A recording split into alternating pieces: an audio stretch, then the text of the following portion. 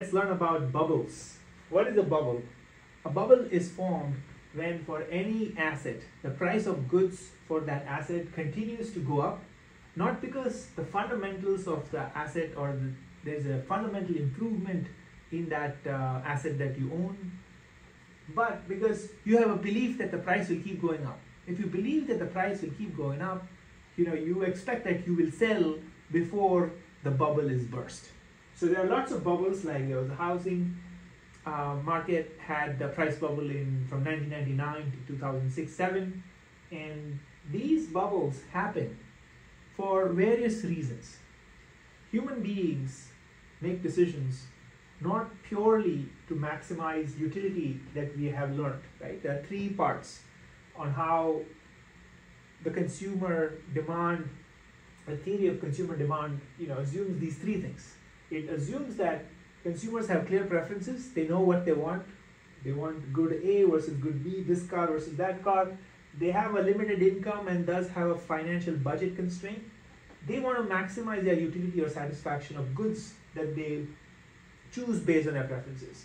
So maximizing utility is not always the case. And that's why you see these bubbles being formed, because there's this big aspect of behavioral economics that is missing on this theory of classical microeconomics, which is human behavior is complex. And we make a lot of decisions that are not utility maximizing. So let's look at that to really understand what could be going on here, right? Why would someone bet on something that has fundamentally less value just because they believe that the price will go up, right?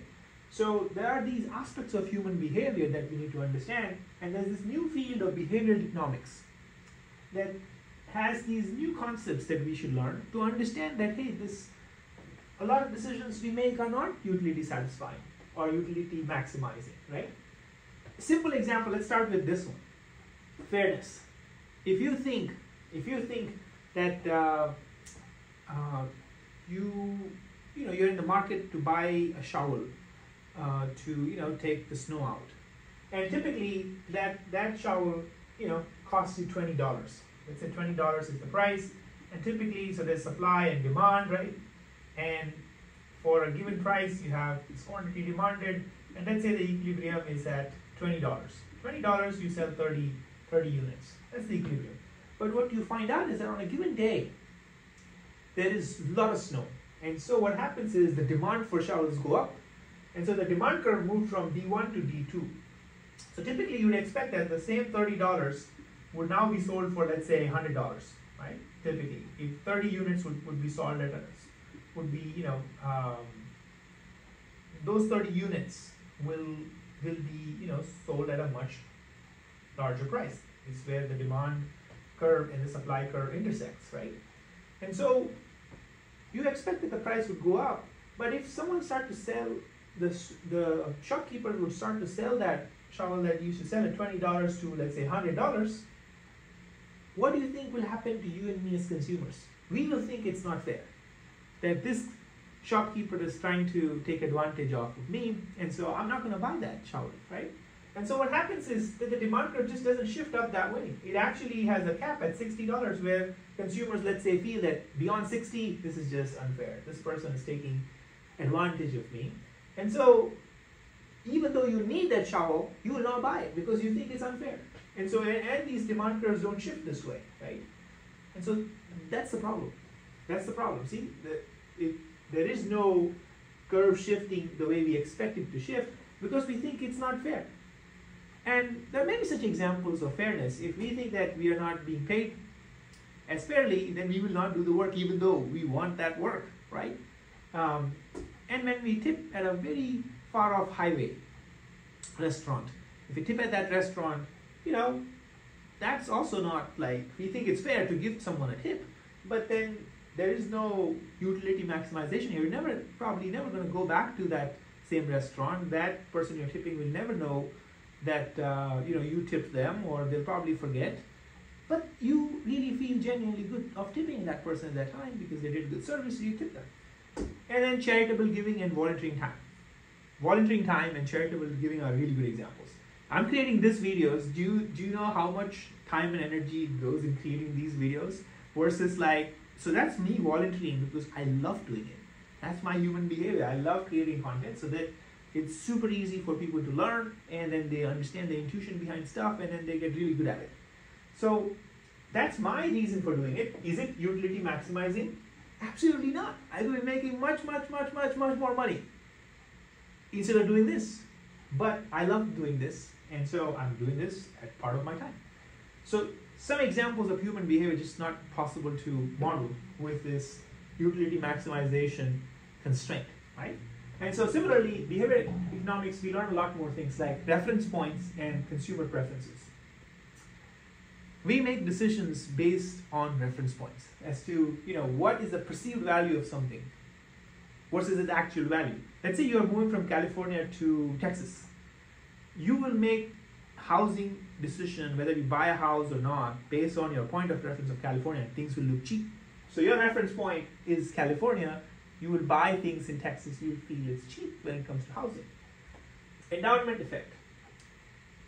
Let's say this is this pen in a shop that I have not yet bought, and there's a value for this pen.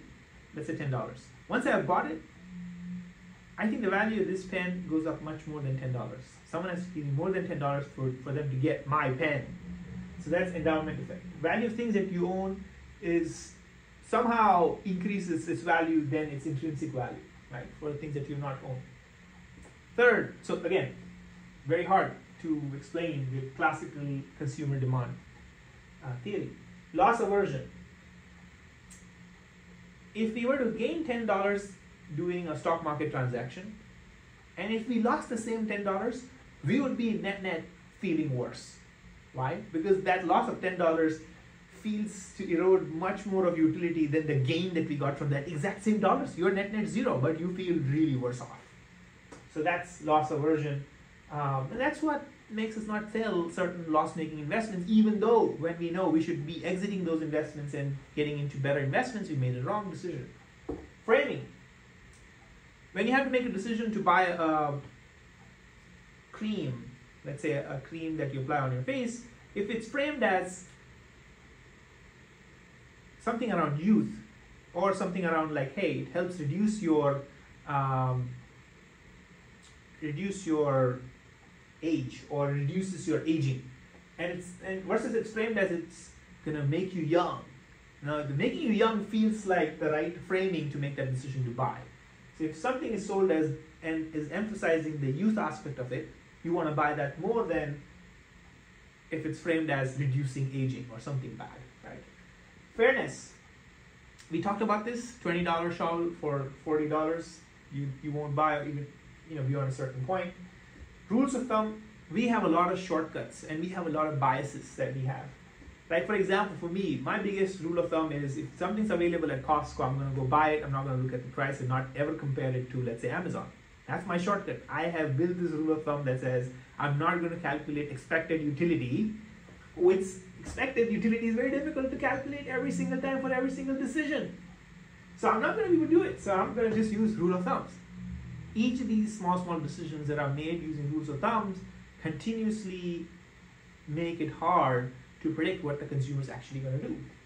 And so, even anchoring. Let's say someone asks you, give us $10, $50, $20, $200, or $600, either of these options as your charitable donation, you'll pick 50. Because you think, oh, there's a big difference between 50 and 200, and oh, 10 is too less, something like that. So, anchoring. People anchor. People use rules of thumbs.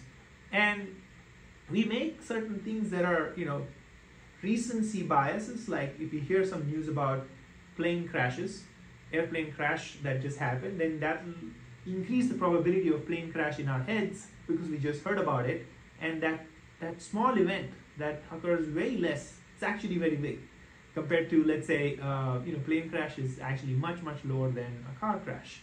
But we think of plane crash much bigger because it's a small amount of time, but when we hear it, it's exaggerated in media. So all of these things, human behavior, it's complex. I've just listed 6 of these, but there's a whole course on behavioral economics that you can learn, and it's a new field. So then, should we just give up on what we learned in chapter 3 to 5 about the classical theory of demand? No, because this theory has lots of simplifying assumptions. It has a lot of use, it explains a lot of things, but it also has downsides with this evolving field. So as economists and as practitioners of modern supply and demand, we'll have to case by case add stuff or remove stuff, certain variables into our model to make it better. Yeah, but that's just an introduction. We will continue to use this as the basis, and this is a separate subject in itself, and that helps us make our models better. Maybe this model, the demand curve would be like this instead of this once we learn about the concept of fairness. So we just get better over time.